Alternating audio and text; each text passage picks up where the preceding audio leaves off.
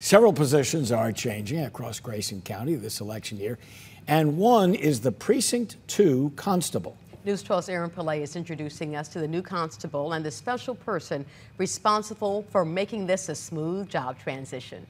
Cody Putman is the next Grayson County Constable for Precinct 2, a position held for the past 16 years by his dad, Michael Putman. Really just a sigh of relief, knowing that I get to carry the torch. Any father would be proud of their son that would want to follow in their footsteps. Despite looking up to his dad, Cody did not always want to be in law enforcement. Watching him do it has really inspired me to continue and grow as well and do the same thing. He got his start as a Pottsboro police officer before becoming a sheriff deputy nearly 10 years ago. Along the way, he set his eyes on the constable position. I'm like, are you sure you want to do this? He said, yeah, Dad, I want to do your job. Cody ran during the primary election and won by over 300 votes. With no Democrat running, he is the sole candidate in the November election. Michael will officially pass the constable badge to Cody when he takes office on January 1st,